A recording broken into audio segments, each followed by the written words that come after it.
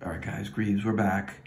Diving, I guess, into our trying to understand a new concept, right? Or I should say a relatively new concept, or understanding it is what I mean. Humans have always known or seen the light, right? But in the recent past is when humans have really tried to wrap our head around it or get an understanding around it, right? So let us say, what is light? Question mark. What is it?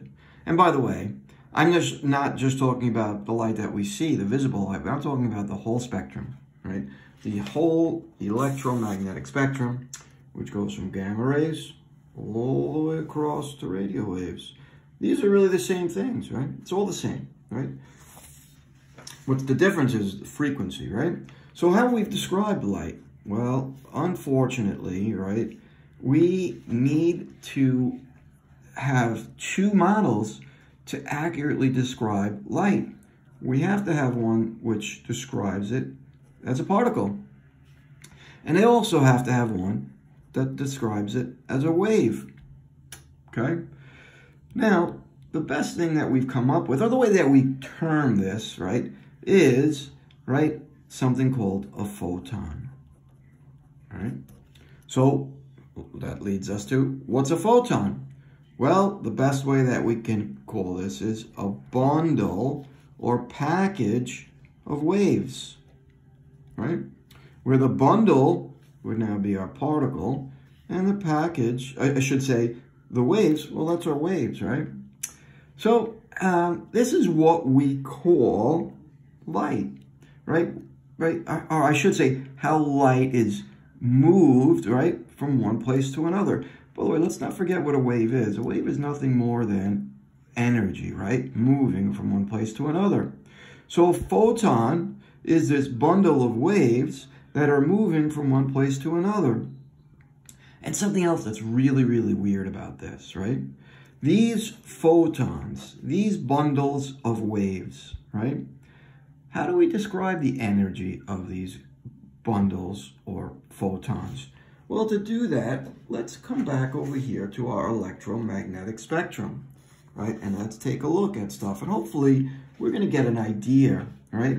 So let's suppose I had a little photon bundle package of waves that's in the radio wave spectrum. Radio waves, right? Way over here. Does this package bundle have a lot of energy or a little bit of energy?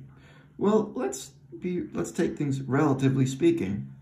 Well, right now, you and I are being bombarded with radio waves.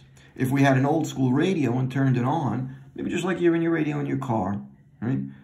You're being bombarded with photons, bundles of radio waves all the time. Guess what? You're not dying because of those. We're relatively safe, right? Now, let's take our reference table and let's kind of move over towards the left. Microwaves. Well, believe it or not, microwaves are still pretty safe, right?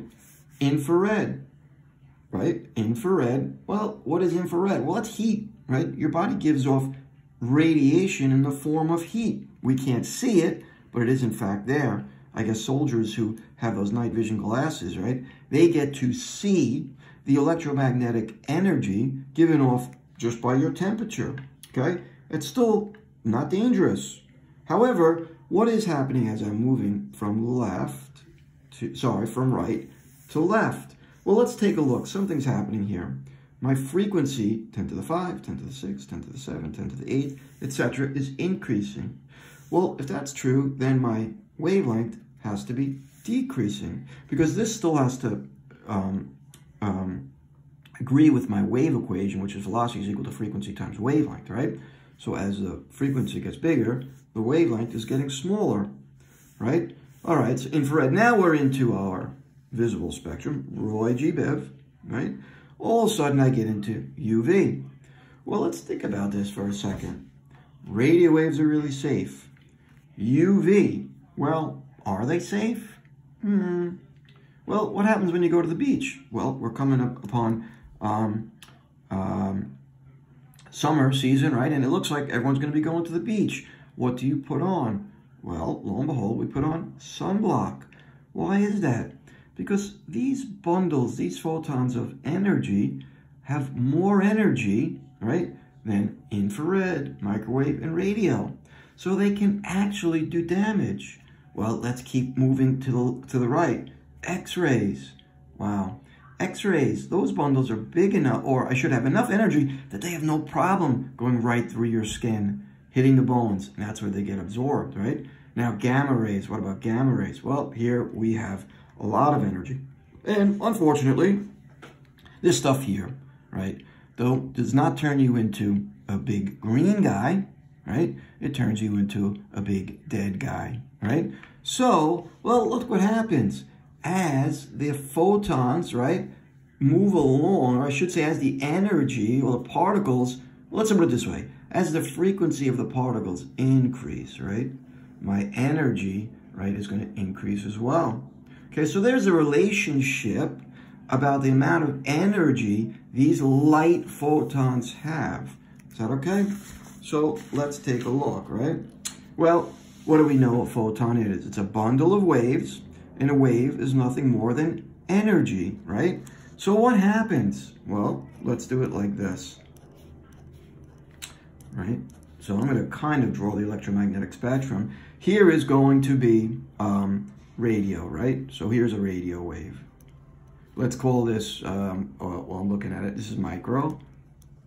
This is what? Infrared. This is Roy G. Biv, kind of backwards, right? Here is UV, X, right? And this is gamma, right? So what's happening, right? Look, this end here, what do I have? I have, let's say, low frequency. And what's my wavelength here? Long wavelength. So what does that say? I have, what about my energy, right? Energy, right? With these conditions, long wavelength, low frequency, I'm going to have low energy. And as I start to move in this direction, what's happening to my frequency? Well, frequency becomes high. Wavelength, is short, and my energy becomes what? Big. Okay, so here's something that's important about this stuff, right? Energy of my bundles of packages of waves increase with a bigger frequency, shorter wavelength, okay? Just keep that in mind, okay? Another thing, weirdness. Weird, weird, weird, okay? Energy, right, comes, it's not continuous. It's the best way I can put it, right? We say, right, that energy, all the bundles of energy that are available to us, right, we say they are quantized. This is very important. To give you a definition of it, I find is difficult, right? But I'm going to do it as an analogy. So what does the term quantized mean? Okay? All right, so here's the analogy that I always use. Ready? Watch. Here's a flight of stairs, okay? Here's the first floor. Here's the second floor. And I'm going to tell you that each, this is silly, but each step, right? Each riser is 1 foot. Is that okay? So I'm going to say that if you are going to, right, walk up this flight of stairs to get to the second floor, you will be, how do I put this? The height that you can be above the ground, right? So this is my first floor. The height that you can be above the floor is quantized. So going from the first floor to the second floor, the height at which you can be is quantized, right? So now, what does that mean? Okay, ready? So I'm going to ask a question. All right, look. Each riser, right? Each riser is 1 foot. 1 foot, 1 foot, 1 foot, 1 foot, 1 foot. So any particular, you're quantized. Right? The height that you can be is quantized. So what does that mean? Hey, I'm going to ask a question. Can you be 1 foot above first floor? Can you be 1 foot above the first floor? And the answer is yes, you can. Where would you be? Well, I'd be on stair number 1. Can you be 2 feet? Sure. I take 1 more step, I'm at 2 feet. Can you be 3 feet? Yes. 4 feet? Yes. And I guess this is 5 feet. So you can only be 1 foot, 2, 3, 4, 5 feet above the first floor. Question, can you be 1.5 feet? The answer is no. Why? Well, the answer is no, because the height above the floor is quantized by values of 1 foot. You cannot be hovering, right, somewhere at 1.5 foot above the ground. So what I'm saying is, this is my best definition that I've come up with for quantized, right? Just like you can only be predetermined, right? Predetermined heights above the ground, energy that's given to us in nature can only come in specific values as well. Is that okay? So that is what quantized means.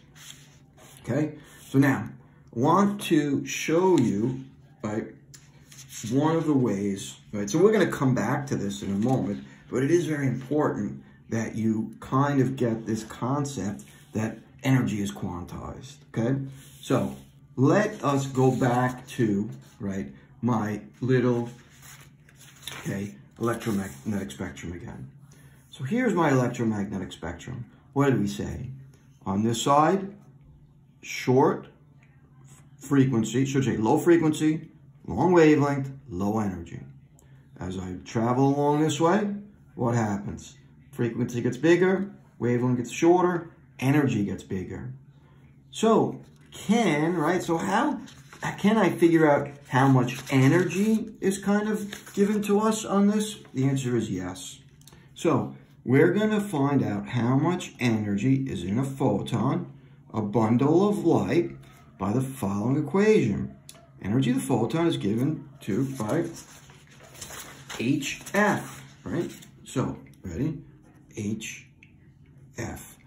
By the way, look at what this says. Energy of the photon, right? I'm going to explain what H is. Hold on, but just take a look. Energy is directly related to what? Frequency. Is that what I kind of said before? The answer is, yeah, I did, right? Short, low frequency, low energy. High frequency, high energy, right? But I also mentioned something about what? My wavelength, didn't I? Okay, so how is the wavelength going to be related? H, right? Right? C, well, over lambda. Okay, hold on a second. I said the energy of the photon is indirectly related to wavelength. Does that kind of make sense what I said? The answer is yes, it does. I said that long wavelength, big number here, small number here. However, as I start to get smaller and smaller and smaller, right, as the wavelength gets smaller and smaller and smaller, that gets bigger and bigger and bigger.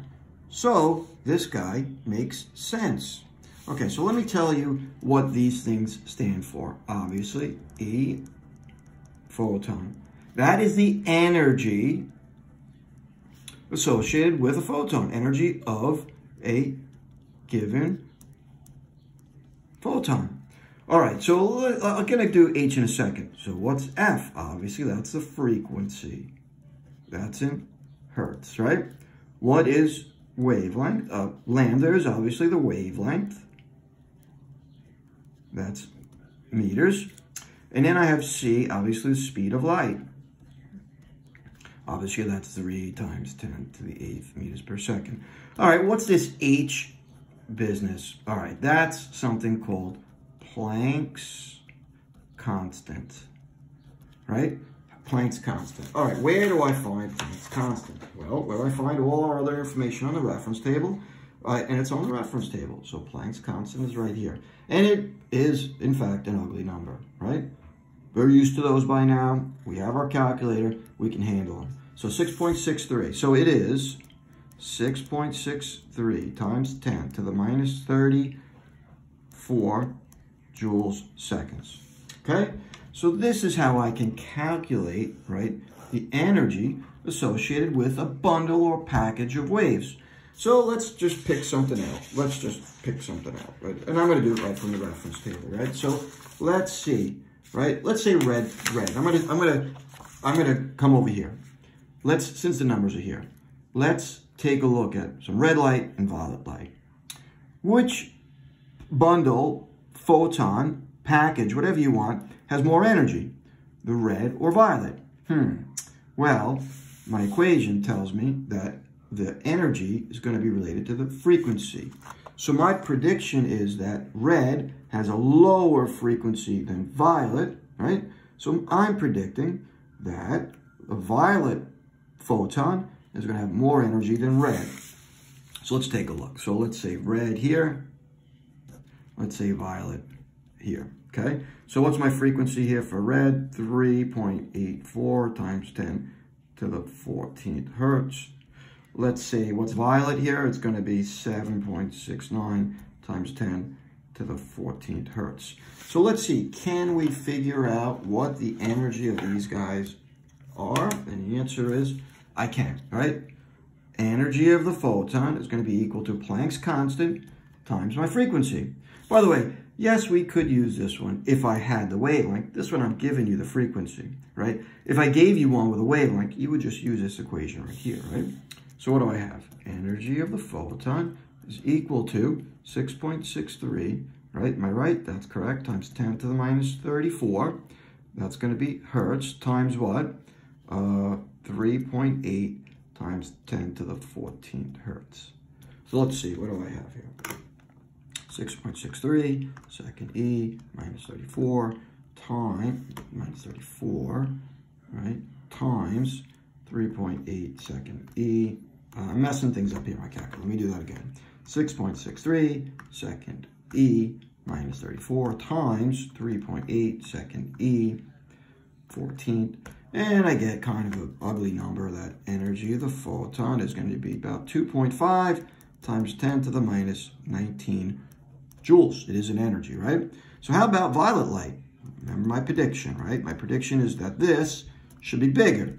6.63 times 10 to the minus 34 times what? 7.69 times 10 to the 14th. So what do I have here? 63 second E, right? Minus 34 times 7.69 second E, 14. Hopefully I did this right? And my calculator tells me 5.1 times 10 to the 9. By the way, this is negative 19 joules. So is my prediction right? Well, my prediction was right. Violet light, it's about double, right? So bundle of violet photon, right, has about double the energy of red, right? So that's this business here. I guess I just feel the need, right, to give you one more little piece of information, okay? How do I produce light? How is light produced? Well, lo and behold, right, how do I produce light? Okay, this is going to sound strange, but let's go, we got to go back for a second, right? Suppose I take a proton. There's a proton. And if I genie this into existence, we all know that there's electromagnetic, is a field, right? So if I genie this guy on, right, at this point, what's going to happen? Well, I'm going to have this electromagnetic field zip away. Does that make sense? By the way, we're going to have this electric field all over, right? But suppose I took this, now look, suppose I took this and wiggled this back and forth. If I wiggle this back and forth, kind of like a rope or a string, what's going to happen? What are you going to get? You're going to get yourself, right, part of an electromagnetic wave, right? So I just wanted to let you know, all light, everything that we see, yes, you're looking at something now, how is it produced, right? By accelerating electric charges. So everything that we're talking about, right? So all light is produced by accelerating electric charges, right? Just thought that would be something that's you should know. Okay, so that's this lesson for today. I'll give you a couple of questions on Test Wizard, and we move on. All right, guys, see you.